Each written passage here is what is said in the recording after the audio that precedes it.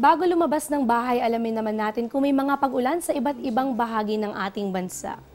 Unahin na natin dito sa Luzon, bugso nitong hanging habagat ang maulan na panahon sa Lawag, pati na rin sa Olongapo City. Pero good weather condition sa Tuguegarao, Metro Manila, Tagaytay at pati na rin sa Legazpi hanggang sa Puerto Princesa City. Ngunit lagi pa rin ihanda ang payong dahil may mga tsansa pa rin ng pulo-pulong pag-ulan o pagkidlat at pagkulog. Asahan ng temperatura sa pagitan ng 25 to 32 degrees Celsius dito sa atin sa Metro Manila. Isunod naman natin ang bahagi ng Visayas. Sa mga kababayan natin sa Tacloban, pati na rin sa Iloilo, Bacolod hanggang sa Metro Cebu, good news dahil mararanasan ang all good weather condition. Ngunit pagsapit ng hapon o ng gabi, malaki pa rin yung tsansa ng mga isolated rain showers or thunderstorms. Kaya saan man ang inyong lakad, huwag na huwag kakalimutan ang pananggas sa ulan.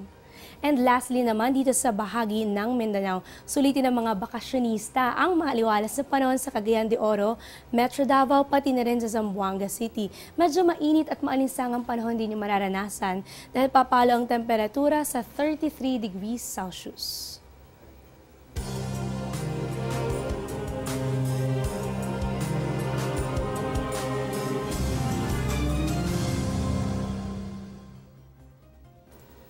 Isa lamang ang paglakas ng bagyo sa mga epekto ng climate change, ngunit kasabay din ito ang kakaibang pagbabago ng klima at temperatura.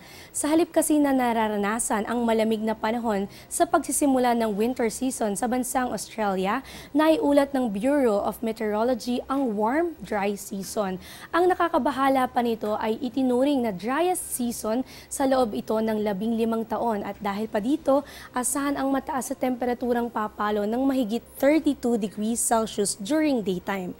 Kapag nagpatuloy ang tinatawag na winter warmth sa Australia, nagbabadya ito ng epekto sa kakulangan ng pag-ulan na kailangan naman ng mga magsasaka. At ang matinding bushfire conditions, ang epekto ng climate change sa bawat bansa ay hindi matatawaran, kaya ito ay dapat na aksyonan.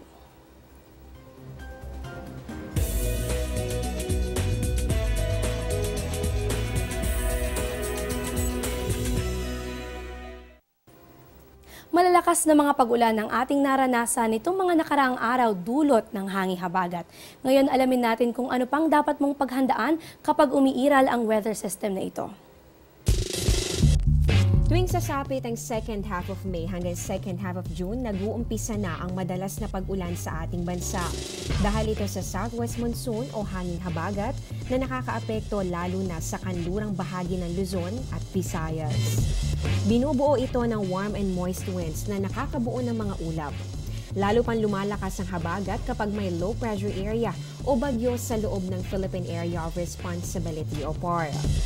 Kapag malakas ang habagat, mas maraming ulan din ang ibubuhos nito sa mga apektadong lugar.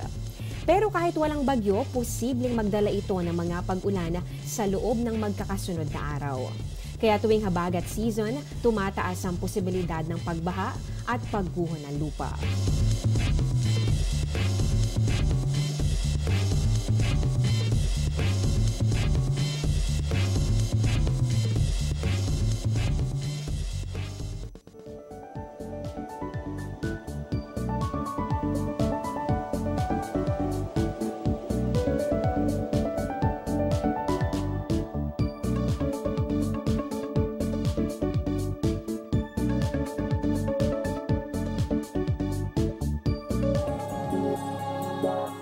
Bye.